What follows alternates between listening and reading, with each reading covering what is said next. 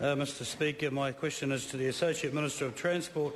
What recent measures has the government taken to improve the safety and monitoring of commercial pilots? The Honourable Nathan Guy. Speaker, I've recently announced 2 new initiatives by the Civil Aviation Authority.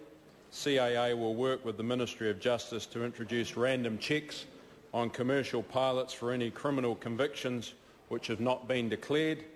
This will be in addition to the existing check required when a pilot first enters the system. Secondly, Mr Speaker, CAA is proposing to introduce an electronic database which will enable them to more effectively gather information and monitor medical issues affecting pilots.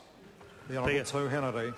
Speaker, what recent measures has the government taken to improve the safety and monitoring of commercial pilots? The Honourable Nathan Guy.